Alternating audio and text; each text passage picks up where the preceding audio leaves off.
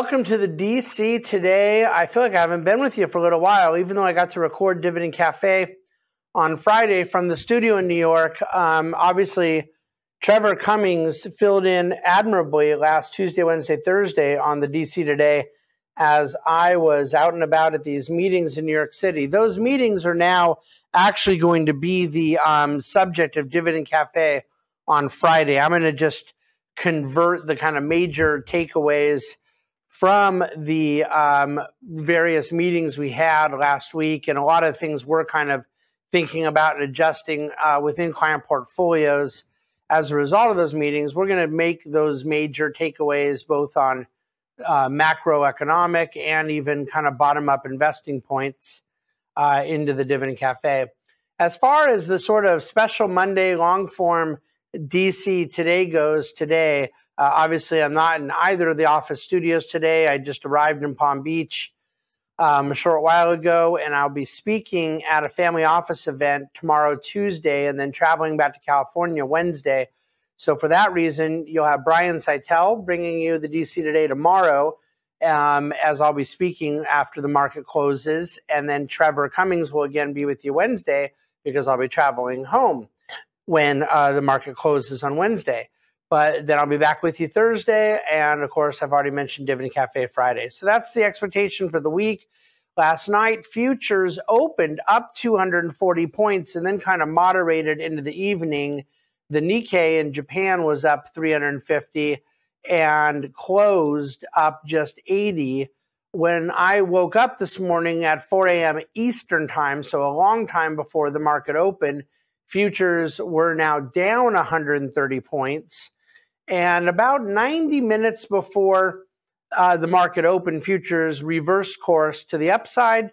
The market opened up 350 points, and then it moved higher throughout the day. There was a few turns and pivots and so forth along the way. It wasn't a totally non-volatile day, but the market did close up 417 points. 1.3% on the Dow. This follows off of a huge market rally on Friday as well. The Dow is all the way back to 31,500. So for whatever it's worth, a similar thing happened last quarter. Near the end of the second quarter, the markets really tanked and found a new low.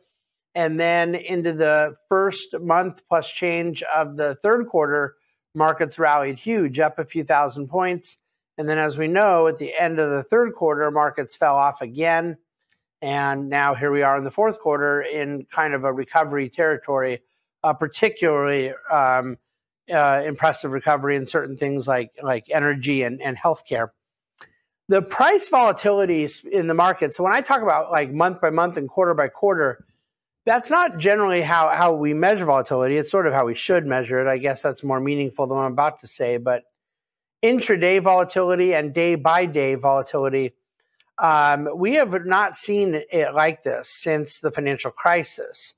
50% of market days this year have been up or down more than 1% on the day at the closing level.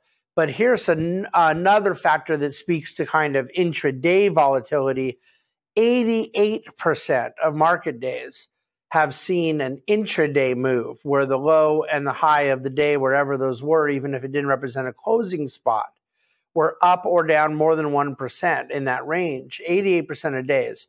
So this is what I talked about a long time ago regarding my expectation in a period of Fed policy, that you were not talking about a straight down, a straight up, but you would, if nothing else, be dealing with a new era of volatility. And I think that's where we are. And right now, the 10-year bond yield closed at 4.24%. That was up about 3 basis points on the day. Bond volatility has been another underappreciated story on the year. Not just downward pressure on prices, so you've certainly had that, both from rising rates and from rising credit spreads, but you've also just had a dramatically enhanced volatility in the bond market. And we think ultimately it will be when spreads stop widening that volatility stops enhancing. The best performing sector in the market today was healthcare. It was up almost 2% on the day. And even though it was a broadly up day in the market, there were a couple sectors that weren't up. And so the most violent of up days, and the same thing can be said in down days, are when you even have a really impressive performance in the worst performing sector. Today you had materials down 0.6%, not a big deal. And then real estate was actually barely down as well. Chinese stocks can't say anything about being barely down. They were brutalized today, especially in the tech sector. I assume investors are taking President Xi's consolidation of power, his sort of movement of the chess pieces on the board in terms of the Communist Chinese Party's Politburo to his advantage. I think investors are taking that to assume even greater crackdowns are coming. So in the news, that was, I suppose, the biggest geopolitical story of the weekend. We know that President Xi has an unprecedented third term. The United States government is reportedly looking at whether or not they want to have the Committee of Foreign Investment look at Elon Musk's purchase of Twitter. And then Rishi Sunak has been installed or will be installed as the new Prime Minister of UK. Technically, I believe King Charles still has to approve it.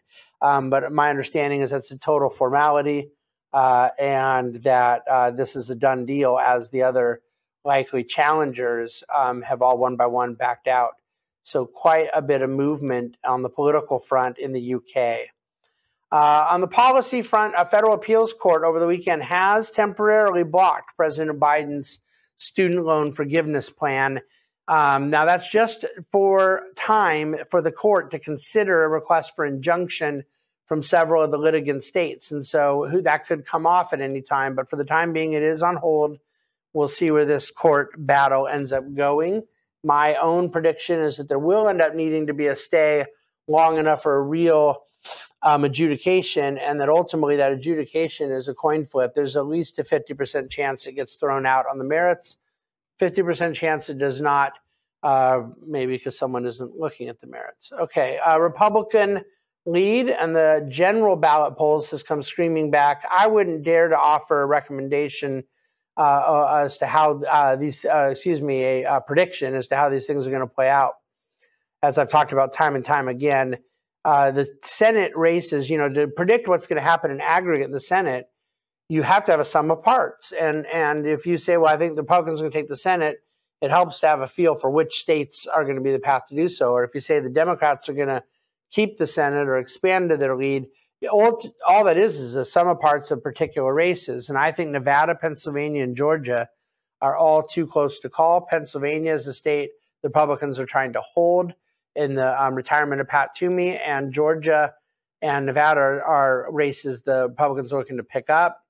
Likewise, Democrats are trying to pick up in Wisconsin, and technically Republicans are also looking at a possibility of trying to pick up in Arizona.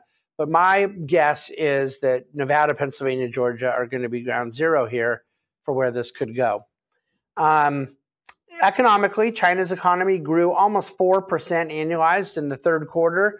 That was quite a big increase over last quarter's 0.4%. Well, of course, their second quarter is when they were effectively locked down the whole time, particularly Shanghai, in the aftermath of the absurd, preposterous, ridiculous, laughable zero COVID lockdown policies that they continue to play with. Normalization of their economy is nowhere near 100%. Remember, even Q1, I think, grew 4.8%. But again, to get back to the nearly 4% range now is a demonstration of where they're headed and what that could mean to supply chain efficacy globally when China's fully reopened. But their export growth is definitely still slow, and that has an impact to the rest of the world's supply chain as well. What is not slowing down activity is the United States. Flight travel has reached pre-COVID levels of 2019 and early 2020. Restaurant reservations are well above 2019 COVID levels. The only thing I'm seeing there's about 25 data points I look at every week. The only two that I see not back to pre-COVID levels and aren't going back anytime soon are total MTA travelers, those using public transportation in the New York metro area, and national office key card use. Now, look, I'm sure San Francisco use of public transportation would be even a fraction of what New York's is, but that's not on my weekly metrics I'm checking. So there's other pockets where things are nowhere near normal. Certainly San Francisco, Portland, Seattle are by far the worst of economic metrics. But I'm just referring to the kind of national indicators that are relevant. And I think the data is pretty clear. I want to spend a few times in housing real quick. You have to look at the dctoday.com today for a couple of charts. The NAHB Home Builder Index last week was down to its lowest levels in 10.5 years. This is 10 straight months of decline for optimism from home builders. Both prospective buyers' traffic and future outlook were dismal. Home price appreciation nationally, whatever that's worth, remains up on the year, meaning how you look at price levels now versus 1 year ago. But we have now seen month-over-month declines in July, August, and September. And I would say that far more interesting is the chart I provided, sent to me from a report that I got in one of my institutional manager meetings last week about the level of buying of single-family residences from institutional buyers. And we were about 15% or so of sales volume in 2021 was from institutional buyers. That's not super high. It's always been somewhere in between 11 and 13. It was a little higher than normal, but it by no means explains the big boost in home price appreciation. I think that was clearly a byproduct of overly accommodative monetary policy. But what I thought was fascinating is that 28% of residential sales in Texas were from institutional buyers. And any states that were above their average, I circled on the map, but it basically just goes from Nevada and Arizona all the way out to North Carolina and Florida and everything in between, from the Sun Belt through Texas through the Southeast. And yet there wasn't any movement of institutional buying on the far west, the top of the country, or the Northeast. And I will let you decide why that may be. Fed-wise, 75 basis point rate hike is right now priced into futures as a 100% chance. That's next week on November the 2nd. The question now is whether or not they go 50 or 75 basis points in December. There was a 76% chance of in the futures market for another 3/4 point rate hike in December last week. That's come down now to only 48% chance. You're kind of evenly split between 50 or 75. So I think at this point we're debating if we go anywhere from 100 to 150 from here by end of the year, brings the Fed funds rate somewhere in the mid fours, and most are expecting them to pause at that point. That gets them to a higher point than I would have previously predicted, but it does get to what I definitely predicted for some time, which was a stopping point at a terminal rate in the fours in December. Meaning even if that terminal rate's higher than I would have thought, I think 3.5 was the range I thought a few months ago. Even if that number is now higher, I do expect them to enter 2023 without a posture of hiking to try to evaluate where things are going. Fed Governor Charles Evans gave a speech where he talked about the risk of overshooting on monetary tightening, and you're just hearing more of these types of speeches of the Fed, very modestly trying to talk down expectations of ongoing hawkishness. By the way, foreign investors apparently see a better bargain when they see it. $174 billion on the month, a purchase of U.S. Treasuries from foreign investors, and that's largely not China and Japan. That is with the Fed not there as a buyer and yields continuing to go up. It's not enough to moderate yields yet, obviously, but foreign appetites certainly come back. One of my big themes this week in Dividend Cafe and the aftermath of meetings from last week is my firmer conviction that I do not expect to see quantitative tightening continue. And I want to point out South Korea, who had begun a big program of quantitative tightening, announced they are now aggressively buying corporate bonds on their own central bank balance sheet. That is what you call quantitative easing again. A few charts on the energy sector. It's been the best performing sector in the S&P for the last 3 days, 5 days, 10 days, 20, 40, 120, 250, 360, 500. So energy has really established a certain leadership role right now. We'll see where that goes. Against doomsdayism, my favorite part of the weekly DC Today on Mondays, I talk about people's pessimism, not always just merely being predictive, but even backward looking, even the way they interpret already known facts or forecast or assume or analyze current conditions always tends to lean more into the negative. 99% of people polled getting wrong the amount of people that had been pulled out of extreme poverty, meaning 1% guessed the range when given an option of ranges, and 99% assumed it was something worse than it was. Very similar to during COVID, when there was less than, and it was actually well less than 1% of people who contracted COVID who passed from it. And yet time and time again, polls were showing people who believed that it was 40% or 50% who were dying from it. They weren't wrong. They were just stratospherically wrong. And it speaks to the pathology of pessimism that I think not only wreaks havoc on one's perspective, but even their own ability to see facts.